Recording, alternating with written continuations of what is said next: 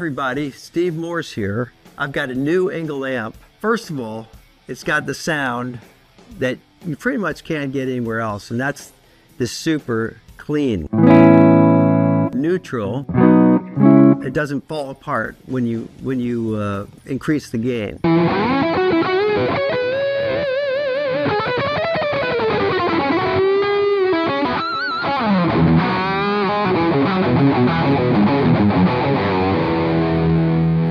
When we want to go sit in with somebody or go to a practice session or just need guitar amp, you want to have something good that sounds good, but you also want to have something you can lift up and put in your car.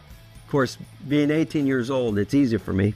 It's got the 2 channels, noise gate, delay, reverb. In the back, there's 8 IR speaker emulators. It's got a 20-watt setting, a 5-watt setting, a 1-watt setting, and then a 0-watt setting. Why 0 watts?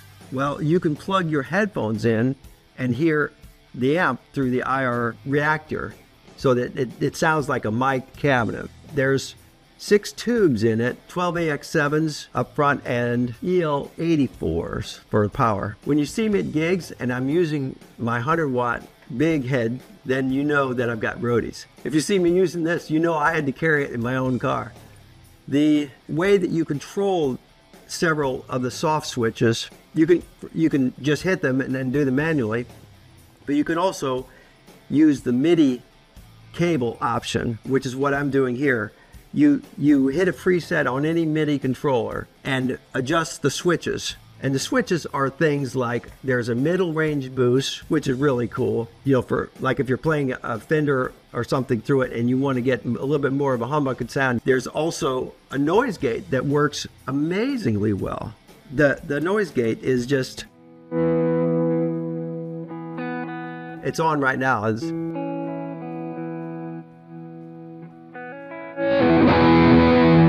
I'm turning it down to almost nothing, and it doesn't notch on or gate on. It just here's with the noise gate on the distorted channel.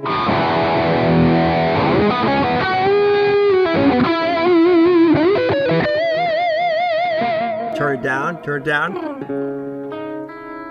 It cleans up. This is the distorted channel. Another feature on one of the switches, the master volume boost, which is about a 2 dB increase. I asked for that is because when we're soloing, sometimes we just need to sneak it up a little bit.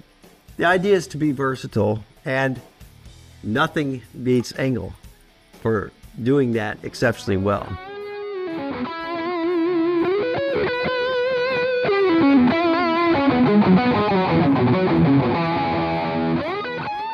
The way that this amp came about was from not just me, but other people saying the 100-watt head sounded really good and everybody liked it, but is there a lighter one, like a 50-watt or is a single tube one available?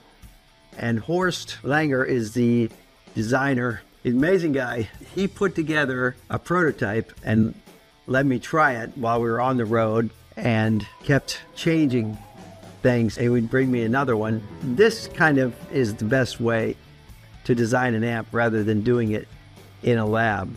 So the way that Horst did the design, he added presence to the clean.